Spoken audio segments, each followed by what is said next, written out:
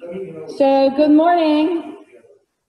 We're trying a few different things. We're trying the sound system a new way. So with the help of Stephen for that, thanks Stephen and Mike and Diana, I know worked on that sound system. So thanks to all of you for helping us try to improve the sound quality. So upcoming events, we are working on our newsletter for announcements. For September is our goal to have one out. If you have anything you would like to put in the newsletter, notes, updates, any news you want to share, please contact Lisa in the office or Vicar Ellen via email, or you can call, of course, the church office. Social media presence. So we're thinking ahead of the curve for the social media platforms to bring more people to Christ. We have Facebook, Snapchat, Twitter, Instagram, YouTube channel, and we have a lot of these. So if you know any way that we can create a better presence, please let us know any ideas. Again, please contact Vicar Ellen with that because she's really working hard on increasing our internet presence. We'd like to thank, Mel would like to thank everyone for their prayers, calls, cards, flowers, and other goodies as he continues to recover. It's truly a blessing, he says, to have such a loving, caring, extended family at St. John's. And it also helps to have the best nurse in town. School supplies, it's in there. We're still collecting, but John just gave me an update this morning. The school that we donate to, which I'm pretty sure is Essex Elementary, and I can't see John if he's shaking his head or not. Yeah, he's shaking his head, yes. They said that they want to distribute them, that, you know, teachers start back, sadly, this week, tomorrow, but they want to give them out this week. Our school is doing the same thing. So he needs to have them at the school Tuesday morning so that Essex Elementary can distribute them. So if you have any more school supplies you would like to donate to that effort, please try to get them here. I'll be here to about 1 o'clock today, 1:15-ish. Tomorrow, Lisa's here from 8 to 12. And Tuesday morning, I guess if you beat John here, but if you come in another time, maybe you can leave them in the take some, leave some box, and John can check there. If you come later today or Monday, later Monday after Lisa leaves, and he could probably check there and get them out. And if somebody takes some of them from the take some, leave some box, we hope it's because they need them. Prayer requests, continue to send them to Grace Miles or Barbara Adams, and their phone numbers are there. Worship service, we're continuing our 3 platforms, Facebook, Zoom, and YouTube, and we're really working hard. We're trying every week to make changes, to make it not only good for people in person, but for people on Facebook and Zoom. And there's quite a few people who watch the recorded on Facebook, because I've talked to a couple of them. We're still having problems with mailing issues for the bulletin. It's definitely a post office thing. If you've received anything in the mail, sometimes it comes in 2 days, other times it takes 3 weeks. That is definitely a post office. Please, if you want your bulletin before Sunday, call Lisa and arrange to pick it up. She can leave a copy and it takes some, leave some box and an envelope for you, whatever works for you. And I think a few people have already taken advantage of that from what Lisa told me. The next announcement is just offering, which all of you know, Rally Day.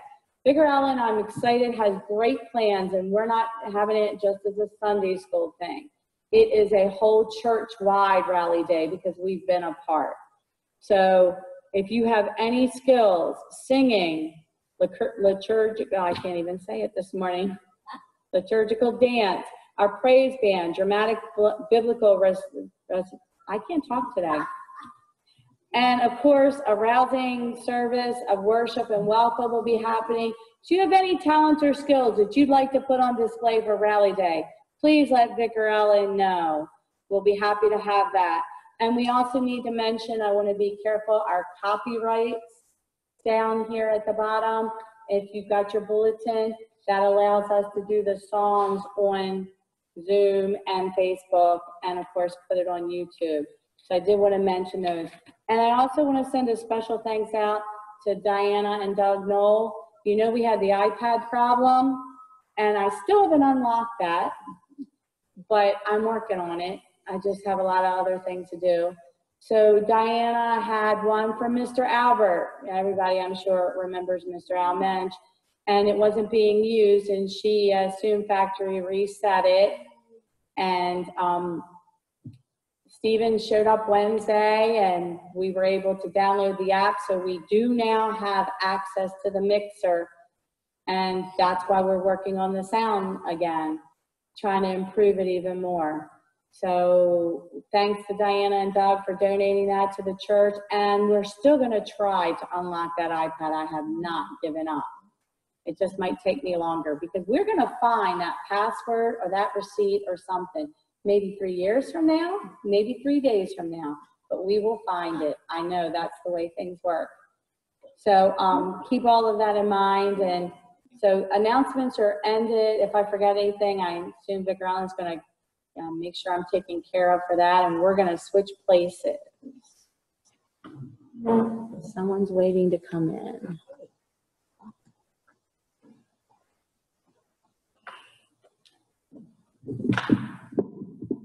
Today's a super special day. The weather's beautiful.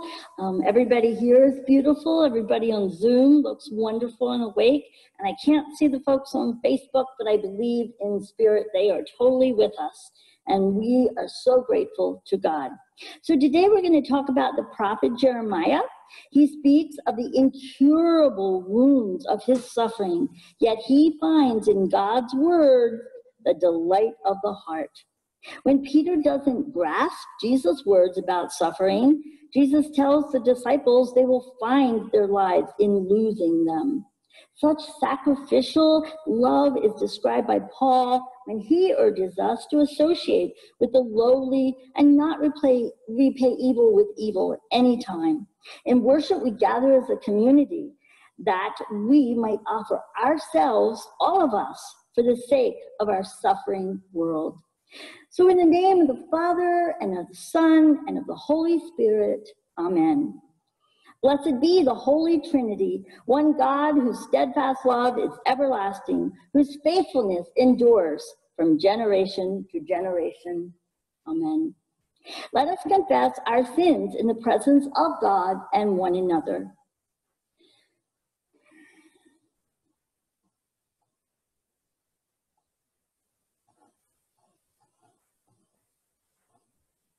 Most merciful God, reconciling God, we confess that we do not trust your abundance, and we deny your presence in our lives.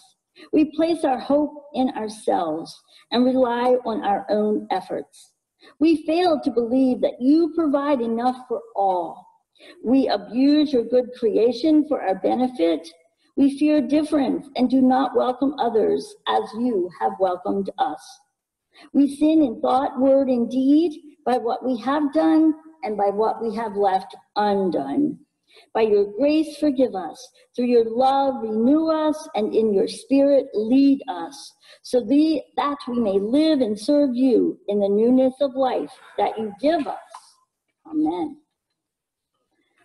Oh, most beloved of God, believe that you are significant, you are valued, and you are in the arms of our Lord. And by the radical abundance of divine mercy and forgiveness, we do have peace through God, the Father, Jesus Christ, the Son, and the Holy Spirit that lives within us.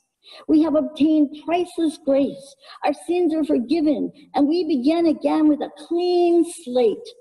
Let us live now in hope, for hope never disappoints. Hope is the anchor for our soul. We love others because God's love has been poured into our hearts through the Holy Spirit. Amen. Beautiful gathering hymn, O Jesus, I have promised.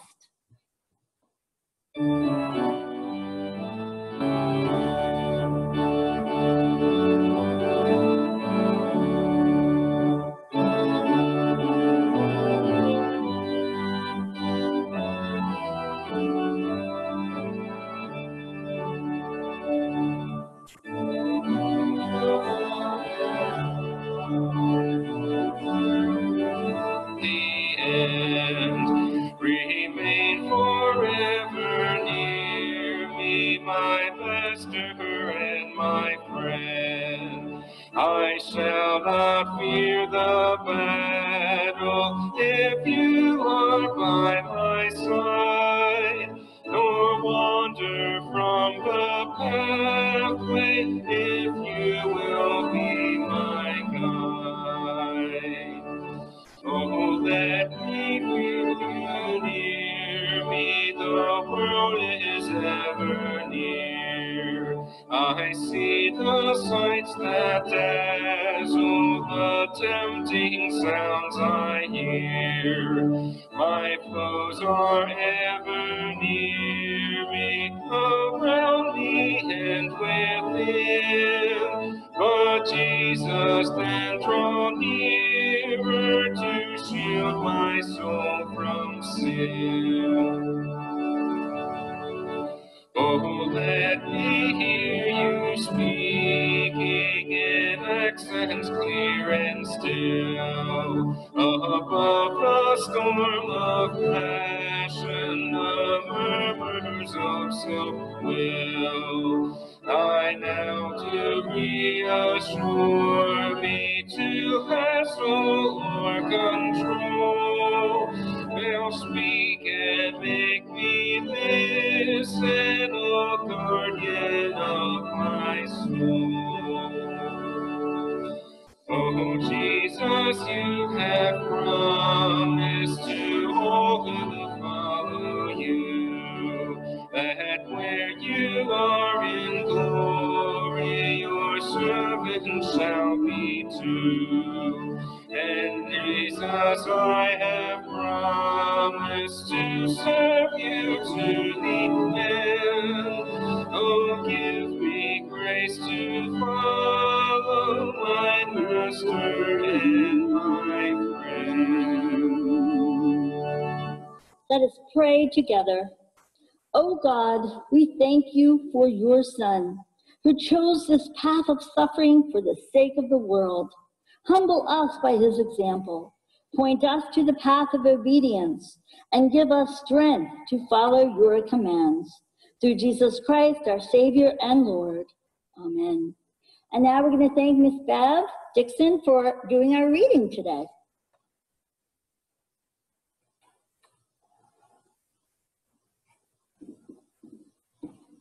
Before I do these readings, I would like to dedicate these two readings to my late husband, Leroy, who passed away suddenly 29 years ago today. So here is the first reading, the introduction, Jeremiah chapter 15, verses 15 through 21.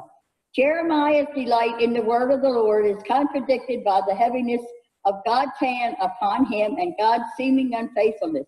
God's tough love to Jeremiah says that if he repents, he will be allowed to continue in his strenuous ministry. Jeremiah is strengthened by the simple words, I am with you. The word, O Lord, you know, remember me and visit me, and bring down retribution for me on my persecutors. In your forbearance, do not take me away. Know that on your account I suffer insult.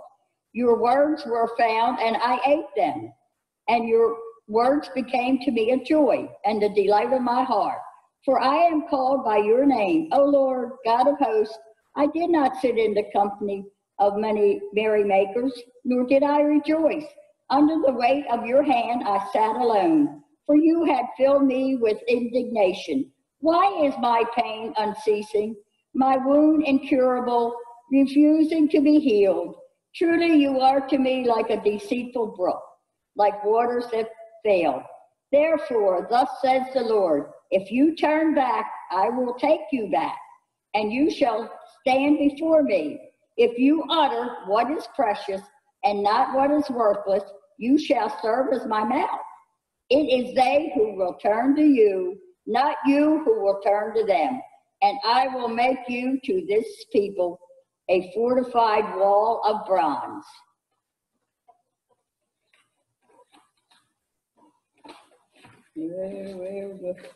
Where's the thing? Okay.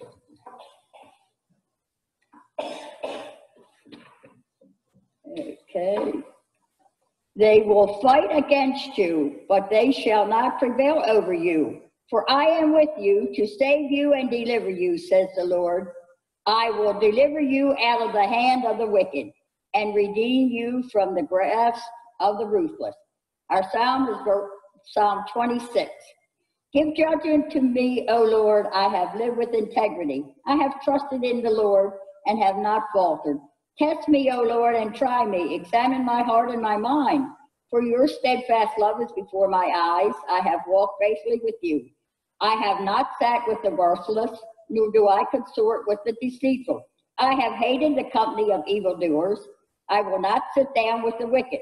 I will wash my hands of innocence, O Lord, that I may go in procession round your altar, singing aloud a song of thanksgiving and recounting all your wonderful deeds. Lord, I love the house in which you dwell and the place where your glory abides.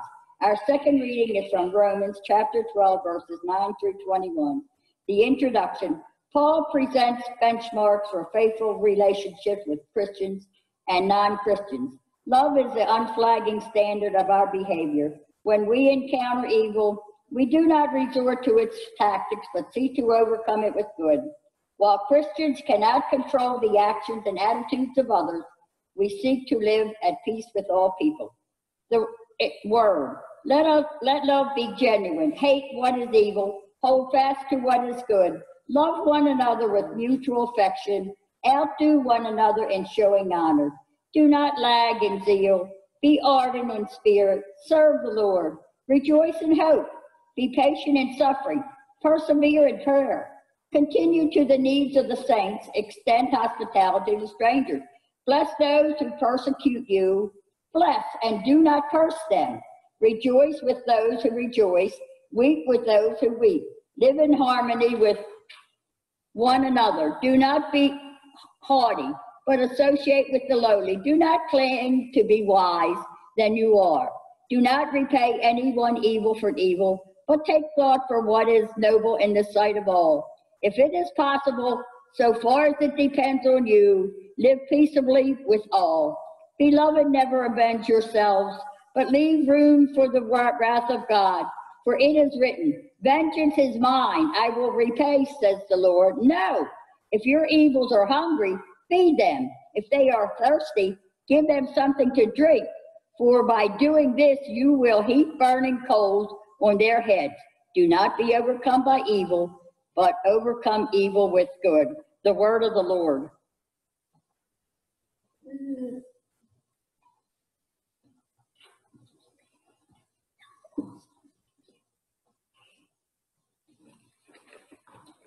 The gospel for today is from Matthew. After Peter confesses that Jesus is the Messiah, the Son of the living God, Jesus reveals the ultimate purpose of his ministry. These words prove hard to accept, even for a disciple whom Jesus, just last week in our readings, called the Rock.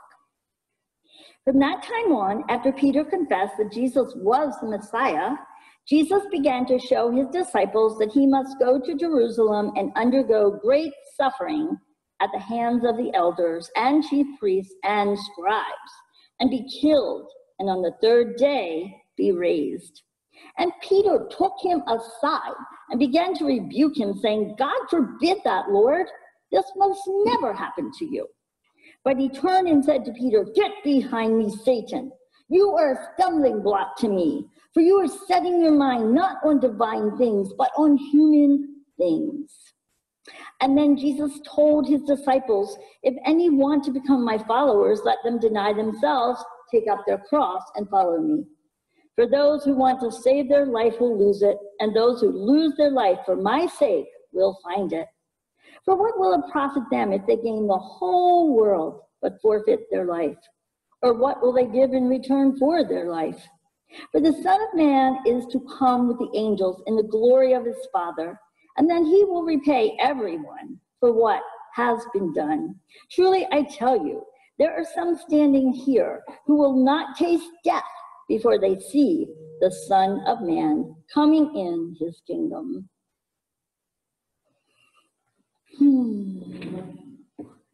Get behind me, Satan. Them's fighting words. Yes, they are. They're fighting words unless you read how softened and poetic they become in the King James Version of our Bible, which is the same language that Shakespeare used. I have to read it to you. It really softens it. But Jesus turned and said unto Peter, Get thee behind me, Satan, for thou art an offense unto me. For thou savors not the things that be of God, but those that be of man. Yeah. That's a very soft way of saying what Jesus said. Get behind me, Satan. Why did Jesus spit these words out at Peter? When just before, when Peter said, You are the Messiah, Jesus said, Yes, and you are the rock on which I will build my church. And that happens in the exact same chapter, what we read last week. I tell you something, it's a real rough confrontation we have here. Think about it. There are many different translations of the Bible that say it this way. Peter, it says, Peter took him to task. Yeah, that's one translation. Another one says he took him out of the crowd, rebuking him. He took him aside to yell at him. These are actual Bible translations. He reprimanded him. Those are things that a teacher would do to a student, not the opposite. He scolded him. He told him not to talk like that ever again. He protested, That's impossible, Master. That can never be. So stop talking about it. And one translation says, Peter took hold of him, took hold of his shoulders, pushed him outside the crowd, and said those things to him. That's pretty desperate of Peter. And I think it's because Peter's like everybody else was in those days. When the Messiah came, he was going to free all the Jews from the oppression of Rome. He was going to fight. He was going to be the leader of an army, a great rebellion that would take the Jews back to their original standing as God's chosen people in freedom, in their own place. All the people wanted that. We want that today. We have to face it. I mean, we want that today. We want Jesus to champion us so that in this world, we don't have to worry about pandemics. We want him to fight. We want him to, if we have a problem with someone who's being nasty or evil, we want Jesus right there to, give us the words that we can just floor that guy, take him out. But Jesus doesn't do that. Whoever wants to be shamed, humiliated, embarrassed, those are some of my great fears. So much so that if I say a rousing goodbye to someone that has left the school or a place where I am, and I walk out and I'm like, that was so hard.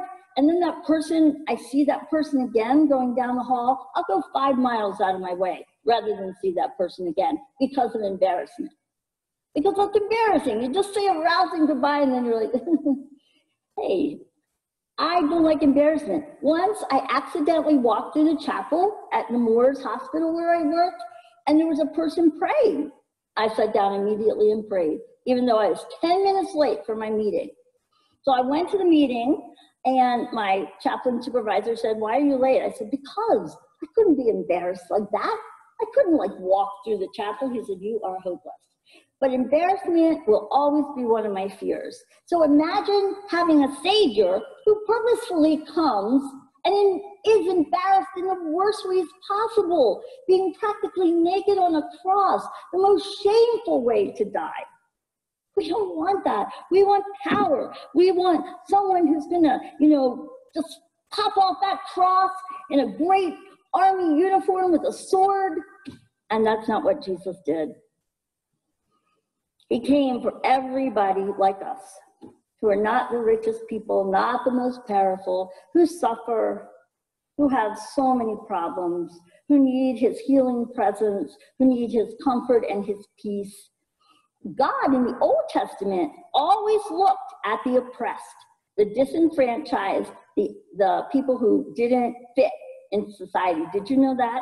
One of my professors recently challenged me to find all the passages in the Old Testament. God did that too. He didn't wait for Jesus to come He always champions the oppressed, the suffering, the disenfranchised, the outcast. I just, it's so exciting when you have something in common with a great biblical figure. Peter and I have something in common. Yeah. So my mother was the most stoic German Lutheran that ever lived. And she never missed a day of church, ever. And one time her gallbladder was so awful that the doctors couldn't believe she could stand up, let alone attend church. She was so sick. She still watched my kids, got them to school, and then it was time for church, and she's like doubled over. So I said, Mom, please don't go to church today. And she said, get behind me, Satan. I'm like, okay. So Peter and I both got yelled at, and we were both told to get behind me, Satan. Get behind me, Satan. So those words have always meant a lot to me. When I saw they were in our scripture for today, I'm like, oh yeah. Oh yeah. All right, so what do we need those words in our lives for? Why should we have those words in our life? Because there are so many times that Satan torments us.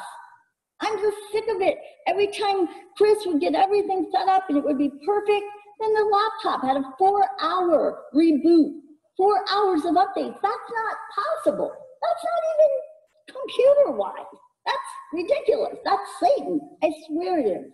Every single time you are growing closer and closer to God and getting God's message out, Satan gets furious and more active. I swear he does. I had a mentor, a wonderful pastor, who didn't believe in the devil, and I never understood that. The devil is all through the Bible. Every other tradition believes in the devil, though they may not call him Lucifer. So I asked my pastor, I said, well, what is the force of evil that's called Lucifer? And he said, oh, it's just a little rebellion in us. I don't believe that. I do not believe that. The force of Satan was in the garden. It was from the beginning of time, asking, lying, encouraging us to rebel against God. Lying terribly. Look what the devil told Eve. The devil said, oh, God didn't mean it about that tree. That tree is awesome. And if you eat that, you will really have power. So she went right ahead and did it, right? I mean, the devil didn't give her the fruit and stuff it in her mouth, right? We give in. We're the ones that give in. So I liked Billy Graham's words and books. So I looked at what he says are our worst temptations right from Satan, the liar. He said Satan tempts us to seek pleasure and not responsibility. Satan tempts our morality. He gives us nice, destructive habits that he swears are good for us, like overeating to make you calm, or smoking, or vaping, or a lot of alcohol to sort of self-medicate you, right? Oh, I don't drink that much. Yeah, that's Satan telling us, hey, more destruction of the body might be nice because that's the temple of God, and I don't like to see healthy temples for God. Then Billy Graham said there are sins of the mind, right? There's anger, jealousy, nasty thoughts about others, yeah, bitterness, unforgiveness. I can't look at one section of my family that isn't, luckily not my immediate family, but the wider family that is not torn apart by jealousy. 3 wonderful siblings in great communion and fellowship until they turned a little bit older and had a big fight over a roll of tape, and they haven't spoken or seen each other for 30 years. That's called ridiculous bitterness, envy, right? There was a deeper envy behind it because one of them had gotten the family business and one of them hadn't. So obviously it wasn't just a roll of tape, but the roll of tape set it off. And that's what Billy Graham's saying. He says, when we don't forgive others, that's Satan. When we have bitterness inside us, that hurts us. And we need Jesus. Oh my gosh, do we need Jesus? We need Jesus. We're overwhelmed. We are a society that's overwhelmed. We say the pandemic helped us slow down a bit, but it also overwhelmed us in other ways, right? We're anxious about so many things. I looked up a lot about fear, because I have plenty to tell you about, but I thought maybe, there's others that I should know about. We fear finances, obviously, because of everything going on. We fear that our jobs may not be secure, or if they are secure, we're making pennies for being with patients who have COVID. And the front responders are the ones making hardly any money and putting themselves into danger. That's not right, right? We fear the coronavirus itself. We fear it. I mean, maybe we let down too early, and some of the schools that open now have cases of it. And we're like, wait, we gotta be careful. We fear the news. Boy, if you really want to watch a horror movie, watch the news. It's worse than any horror movie. It's worse. And I'm addicted to news because I want to know what's going on for sermons, for prayers, for all kinds of things. And I just see all these point blank shootings. I hear all the bullets. I see the people crumble. Nothing is sacred anymore from the news. They show it, and all they have to say before is, this may be disturbing to some viewers. Yeah, and then they show you death, suffering, destruction, human hatred, just all kinds of evils. Horrendous scenes every day pop into our heads, right? Suffering, unrest on the news, all that. Now, this I thought was one of the more interesting phobias that people have. Every single day of our lives, we make 35,000 decisions. Scientists and doctors tell us that. It could be as simple as, do I step up, put my skirt out? do I stand down there? Do I open a window? Do I go to the store? They're very simple, but then some are bigger. Like, what medical advice am I going to take? Should I have this operation? Should I take these medicines that I've been prescribed? Some are big, but some are just tiny. Like, what should I eat for breakfast? What should I have for lunch? 35,000 of them, though, can be certainly overwhelming. There's so many that we have now a new phobia that is in the psychiatry list, and it's called decidophobia. I'm not joking. It's called decidophobia. And there's estimated that 1 million Americans have it, almost 1% of the population, and it manifests itself in people not being able to make simple decisions like, what do you want to eat for dinner? And we joke because a lot of people say, I don't care, it's all right. And that's being polite maybe, but these people have panic attacks when they're in a position to make a decision. And some of these are life decisions. Should I go back to college? Should I, get my GED from high school because I, messed up when I was a kid? But think about it. That's overwhelming. The news is overwhelming. Everything we seem to do is overwhelming. And who's there to help us through it? Jesus, honestly. That's the only answer. When we are stressed and overwhelmed, we have prayer, we have quiet time with Jesus, we have Bible readings that tell us Jesus went through every single thing we do. And that's why he came. God loved us so much that he sent Jesus for that very reason. So that when we suffer, he is next to us. We can hold the hand of the Lord. We can have him enclose us in his arms and comfort us. We have the Holy Spirit in us to give us power that, yes, we can do this. We can make this work. We can be okay.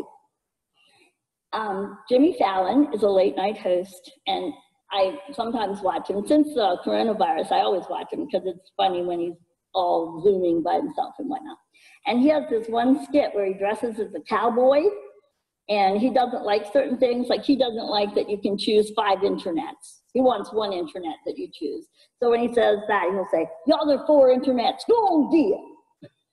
So we picked up that phrase, and we love that phrase as a family.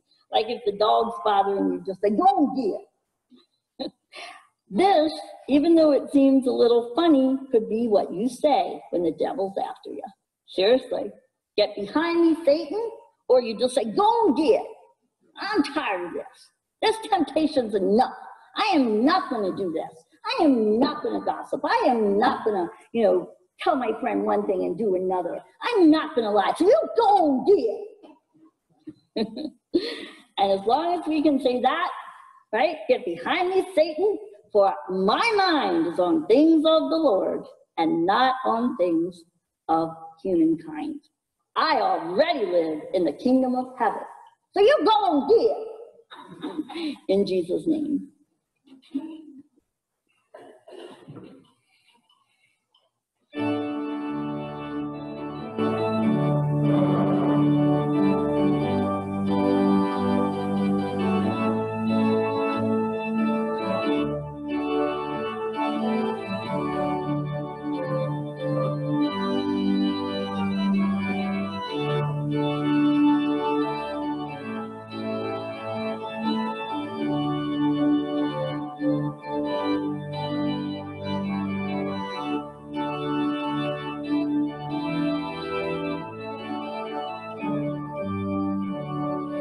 You have come down to the lake shore, seeking neither the wise nor the wealthy, but only asking for me to follow. Sweet Lord, you have looked into my eyes, kindly smiling. You've called out my name. On the sand I have abandoned my small boat. Now with you I will seek other seas.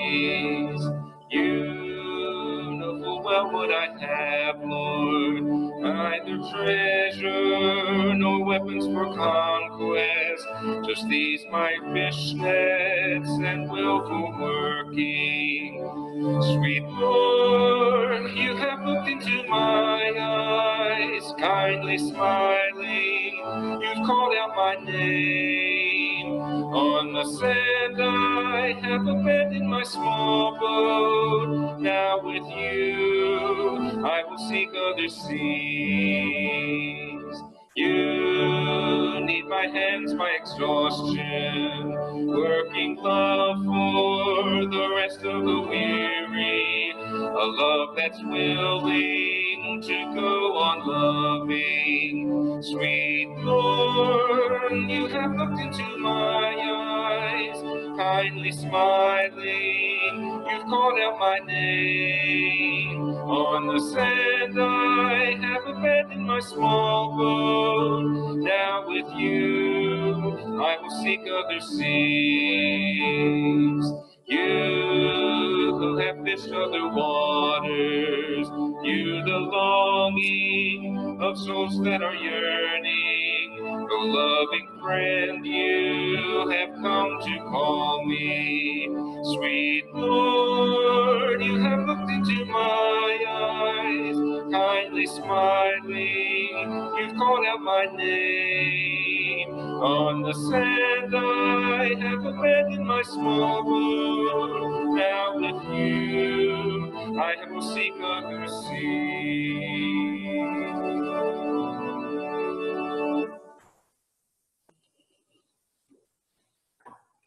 I love that hymn. It's so modern and pretty. All right, children's sermon. I want to say, children, we have 2 in church, and then hopefully a lot on Zoom and Facebook. And I wanted to ask you how you feel about school starting. It's like in a week for a lot of people online, and some people have already, some of you children have already gone back to in-person school. How do you feel? How many people of you, how many children are excited? Raise your hand. Excited for school to start. Changes are hard. We have one in church who's excited. She's happy. We have one in church who isn't. There is a little bit of fun hooked in with online learning in that you can set up your own little schoolhouse area if you want and have your own little desk. I know that the children in my family, my grandchildren and my daughter who's going back to school, they're making their own little rooms, and Hadley has this desk that's so old. It has an inkwell in it. It's so beautiful. It's an antique that we found that a friend gave us. And you can paint it and make it arty. And I know Chloe's got this gorgeous new little office. So that's how they're kind of comforting themselves that, hey, routine starts again and we have a lot of work and we're not going to be able to see our friends or our teachers, but changes are rough. That's what the children's sermon title is, changes. And they're rough. The pandemic's been rough on us. right, kids? It's been tough. We don't have our dance classes. If we're lucky, we can do a little dance camp or do something on Zoom wearing masks. My other granddaughter, Quinn, is now actually in a soccer tournament. She's allowed two people to watch. They have to be distanced, and she has to wear a mask the whole while she plays. That's hard when you're trying to breathe and you have a mask on. So things are a little tiny bit loosening up, and the governor said it was, you know, it was time for us to think about little baby steps in getting back together, but it's still a change that's so hard to handle. So I want you children to know that whenever you go through a change, you are no different than most of us adults who hate change too. It's hard. And Jesus is our only refuge in this change, because the world's going to keep changing. You can talk to your parents, you can talk to friends, you can say, oh, I'm so sad, you know, I can't be with you. But remember that the only real comfort you're going to get deep down inside is to say, Jesus, please help me through this. And Jesus will. So change is nothing to be afraid of. It's eventually something to accept and to look at it on the bright side and say, wow, I'll still be home with my little desk and my school supplies, and I'm going to have a great time in school until we open again. And the governor says we may open again soon, and you'll be back with teachers and friends. Hope for that day, but make the best of right now. All right, time for passing of the peace, my favorite part. Peace be with everybody on Facebook, Zoom, and in here. God's peace. Peace. Peace. Peace and love, everybody. Peace, everyone. Peace, love, and hugs from Matt and Desi. Bless you all. Peace to everybody. Peace, Nikki. Peace, everybody. I went. Do yourself, girl. It just feels good to say peace. Even if we can't hug or shake hands, we're sending our spirits to one another to say peace. Sure. There she is. All right, so now we have our little offering basket in the back. We're so grateful. Every day I come in, I find more offerings to put on Lisa's desk, and people drop them off and they're mailed in. And we're just so, so grateful that you keep up your offerings so that we can keep up our work. And actually, I feel really good about the fact that we're doing a lot of activities. Friends for Supper is gangbusters and wonderful. And I was on the phones when they were doing it, and the people on the phone are like, when's it coming? What's for dinner tonight? And they're so happy and so excited. And one lady's like, I got my niece and nephew. I had to order 2 extra meals. We can't afford this. I'm like, we so understand. Thank God for Friends for Supper. And thank God for Karen and her staff. She's got an awesome staff. So let's pray together our offering prayer. God of goodness and generosity, we thank you that we can give ourselves to your work here on earth, to be your hands and feet in doing your work in Essex and beyond. Please take what we freely give in time, talent, and money to show our love for you. We give back part of what you have given us with sincere gratitude that we have the opportunity to support your work. Amen. This statement of faith unites us no matter where we are. Together, we say the Apostles' Creed as one person, one church. I believe in God the Father Almighty, the creator of heaven and earth. I believe in Jesus Christ, God's only Son, our Lord, who was conceived by the Holy Spirit and born of the Virgin Mary, suffered under Pontius Pilate, was crucified, died, and was buried. He descended into hell. On the 3rd day, he rose again. He ascended into heaven. He is seated at the right hand of the Father, and he will come again to judge the living and the dead. I believe in the Holy Spirit, the Holy Catholic Church, the communion of saints, the forgiveness of sins, the resurrection of the body, and the life everlasting. Amen. And I just want to say that we're kind of saying it very quietly behind our masks, and it's so beautiful to hear that. Just so beautiful.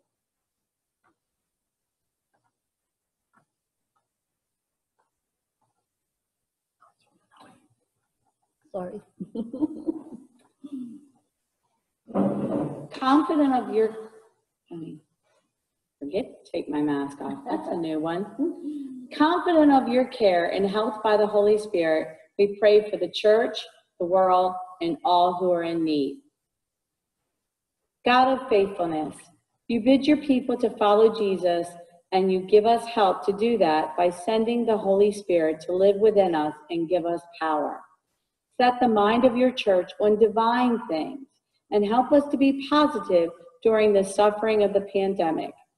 Grant us trust in you that we lose our lives for the sake of Christ and thereby discover joy in our abundant living through him. Lord, in your mercy, hear our prayer. God of wonder, the earth is yours and all that is in it.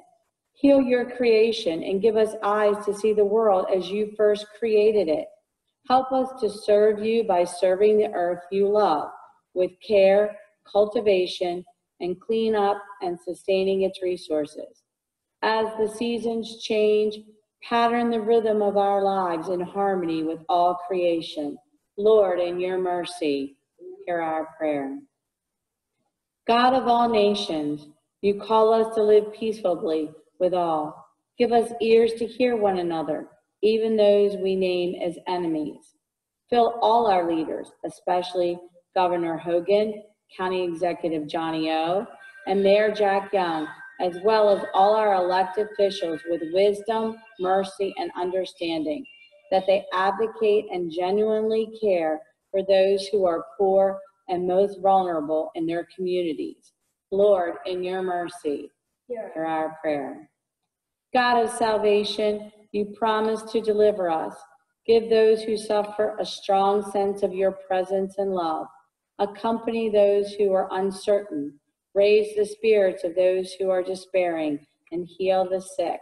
We especially name Amanda, Arlene, Brian, Kobe, Cora, Harry, Jamie, Jeffrey, Jen, Josh, Katie, Marie, Marina, Matt, Molly, Patty, Roy, Scarlett, Skip, William, Avery, Joyce, Natalie, Kenny, Tina, Debbie, Mary, Bert, Sandy, Mel, Shannon, Corinne, and the 3 daughters, and those serving in our military, Andrew, Austin, James, Joseph, Marshall, Sean, Troy, and Vincent.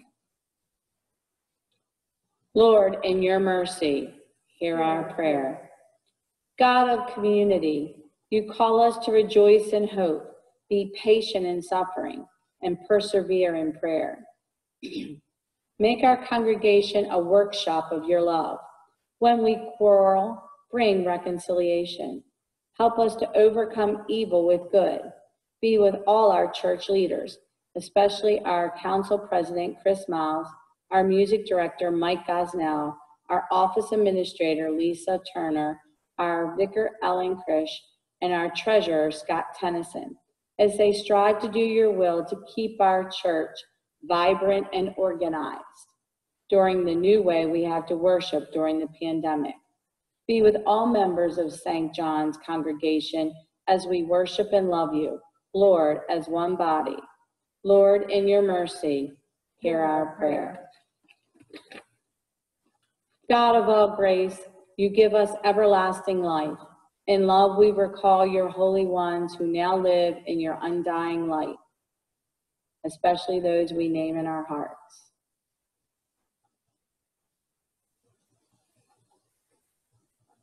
In our remembering, give us a foretaste of the feast to come. Lord, in your mercy, hear our prayer.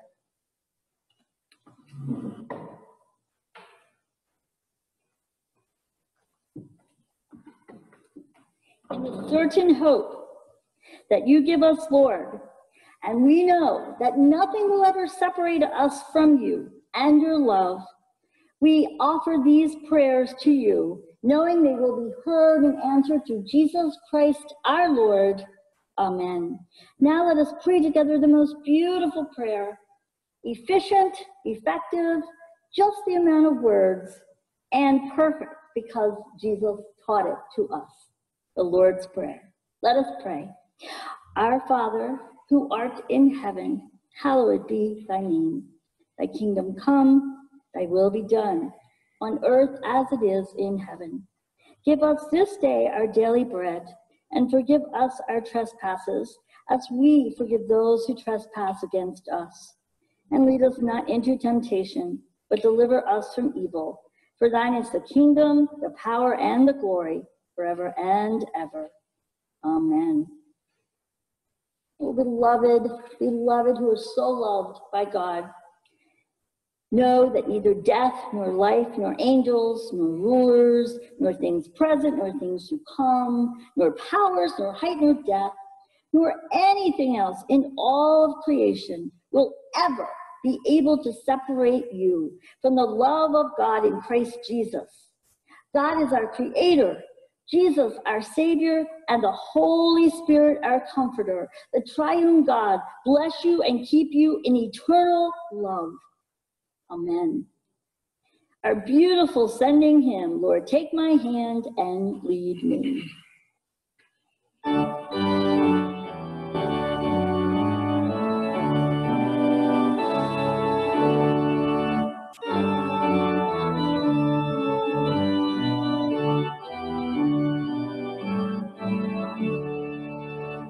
Lord, take my hand and lead me along life's way. Direct, protect, and feed me from day to day. Without your grace and favor, I go astray. So take my hand, O Savior, and lead the way. Lord, when the tempest rages, I need not fear, for you, the rock of ages, are always near. Close by your side, abiding, I fear the foe. For when your hand is guiding, in peace I'll go. Lord, when the shadows lengthen and night has come, I know that you will strengthen my steps toward home. When nothing can impede me, oh blessed friend, so take my hand and guide me unto the end.